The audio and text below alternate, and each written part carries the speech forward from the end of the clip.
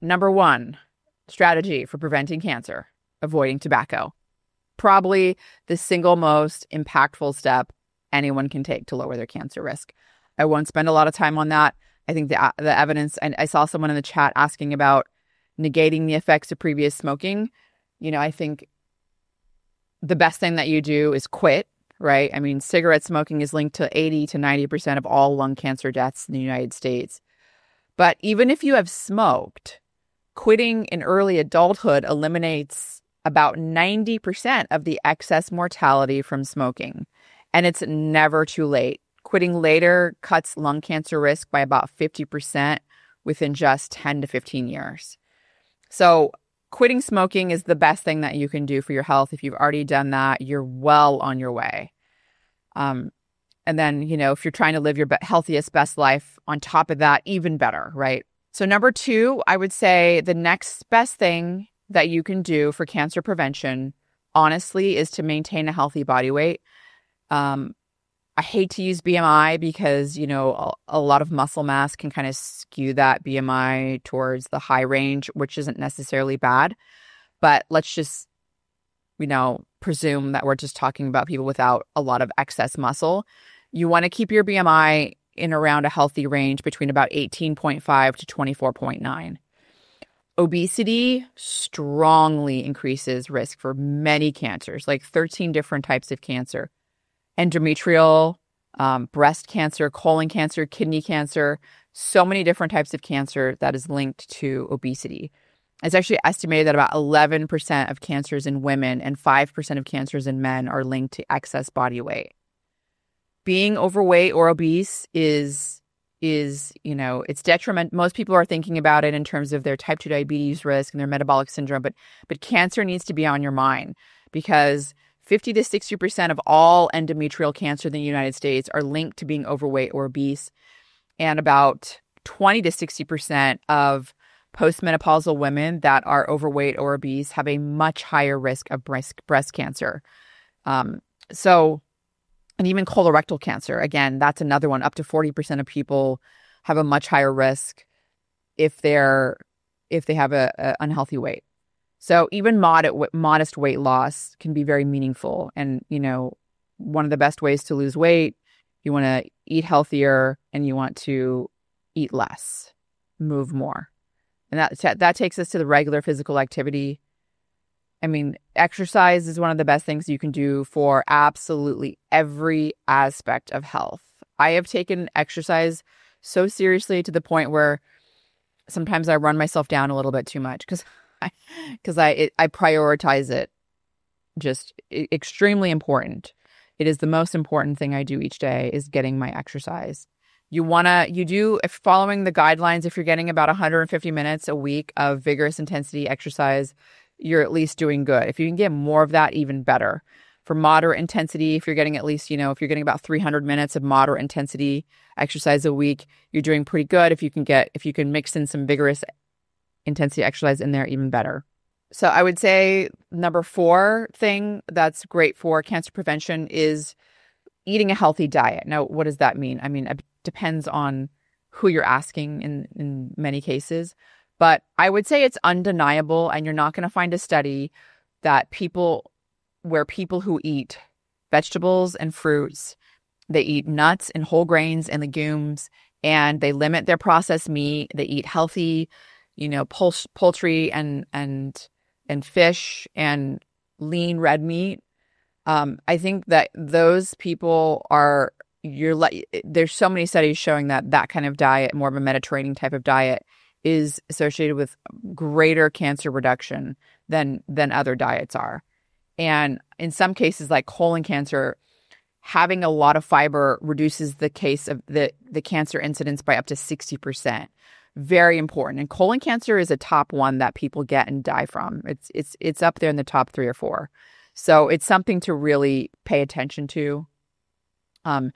There's no argument. I know carnivore diet's popular, but there's just no argument that can be made that fiber isn't good for your colon and that it doesn't decrease colorectal cancer risk. Because it really, for each 10-gram serving per day, it may decrease colorectal cancer risk by 10% for each 10-gram serving. So you go up 10% reduction. You go up 10 more, 10 more percent reduction in colon cancer risk. It just keeps going. And that's why we're getting that number of about 50 to 60% reduction in colon cancer incidence for people that are eating at least 5 servings of fruits and vegetables each day. So I do think that a healthy diet means fruits and vegetables, and I don't think that you should be as scared of the modest prandial glycemic response from some fruits. It's modest, it goes down, especially if you're healthy and exercising, and it's not something to really be concerned about. There's just no evidence that eating fruit makes you unhealthy. In fact, all the contrary. I would say the biggest thing that you want to avoid is processed meat. At this point, I'm convinced that processed meat is linked to colorectal cancer. In fact, it's really alarming over the last, if you look at the colorectal cancer incidence dating back to like the 1930s, it keeps rising exponentially each decade. And what's been happening in our diets over the course of these decades is we've really increased our intake of ultra-processed foods. We're taking in these foods that are high in refined sugar, they're low in nutrient, they're high in fat, they're high in calories, high in sodium, and we're taking a lot of these processed meats that have all these preservatives and additives, and we're eating less whole food. And it truly is reflected in the increased incidence of colorectal cancer. So I think that limiting ultra-processed foods, limiting processed meat will clearly reduce cancer risk. So that is something that I think is really important to consider as well. Number 5, limiting alcohol intake. Less really is better here. Heavy drinkers do face a 5-fold greater risk for mouth and throat cancers, and even moderate drinking, just 1 drink per day, raises breast cancer risk by about 10%, while those who consume 2 to 3 drinks a day have about a 20% higher risk. I covered this in my alcohol podcast. It's pretty clear. I think the evidence is clear now that alcohol increases cancer risk. So, doesn't mean you can't ever drink it. You just have to realize that, if it's a habit where you're doing it once a day, that's probably going to be a problem because it's really going to affect your cancer risk. If it's something that you're going to do once in a while, a couple times a month, I don't know that that's something so much to be concerned about. Not a lot of evidence showing that really raises cancer risk, but it's this daily, drinking of alcohol it's really just, I would say, something that you can get rid of, and it'll be tremendous for lowering cancer risk. And then there's things like, if you're someone that's outside and runs a lot and you're just really in the sun for long periods of time, you have to really consider, especially if you're living in a place that's getting a lot of ultraviolet radiation, UV radiation's the main cause of skin cancers. No denying that. And the good news is you can protect your skin from UV exposure by a lot of different ways. There was a randomized controlled trial in Australia that showed regular sunscreen use reduced melanoma incidence by 50% over 10 years. That is amazing. No argument there. Sunscreen does reduce the risk of melanoma. Melanoma is one of those skin cancers that's really problematic because it metastasizes quite quickly, actually, and people end up dying from cancers in other areas. And then there's a lot of environmental exposures, right? So there's air pollution, secondhand smoke. Having an air filter, I think, is something to consider as well, because it's going to filter out some of those particulate matter and things like that.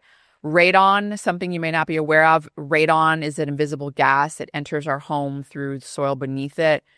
It's actually the second leading cause of lung cancer in the United States. So you can test your house for radon and make sure that you're not living in an area where the soil has high radon levels and it's something that you're breathing in every day, particularly in the wintertime when you have a lot of the doors and windows shut. And so that's also something to consider as well. Stress management, mental health. I mean, stress is linked to cancer.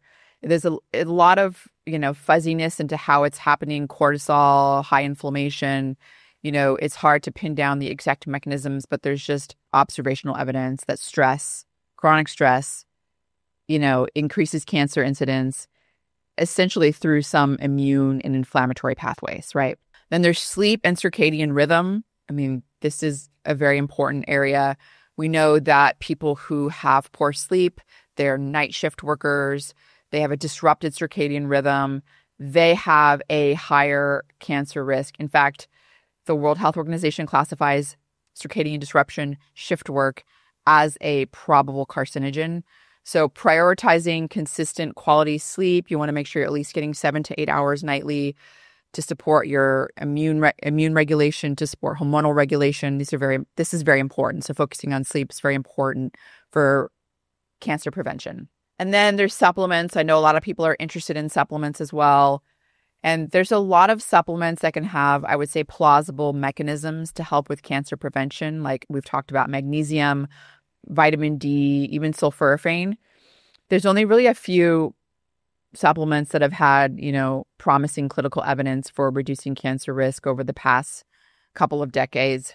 I would say one of those is actually vitamin D.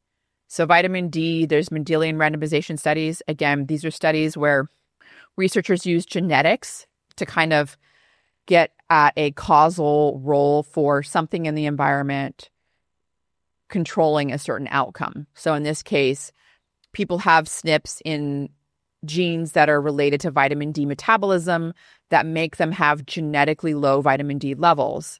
Those individuals, so this is completely independent of any of the other lifestyle activities, right? You could say someone with low vitamin D levels might just be unhealthy. They never go outside. They don't, they're not getting exercise outside.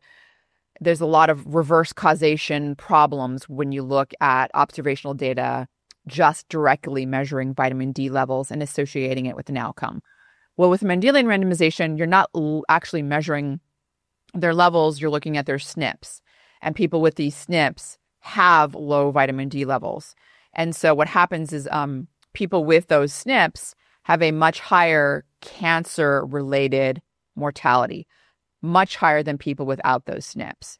And so it strengthens the observational data that has also shown people with low vitamin D levels have a higher cancer-related death and incidence. And so that's where you go, okay, well, the genetically low vitamin D levels really strengthen that. And so it seems as though vitamin D may be playing a role in preventing cancer death. There was a very large clinical trial. This was the VITAL study. A secondary analysis of that trial found that vitamin D supplementation, this was 2,000 IUs a day, did lower cancer-related death compared to placebo. So vitamin D is a big one. Magnesium is another one. And it's so obvious because, half the country of, at least in the United States, half the people in the United States have low magnesium. They're not getting enough magnesium. Same with vitamin D. Even more than half the country has low vitamin D. So those are two obviously, I would say low-hanging fruits there because people are already sort of deficient or insufficient in them.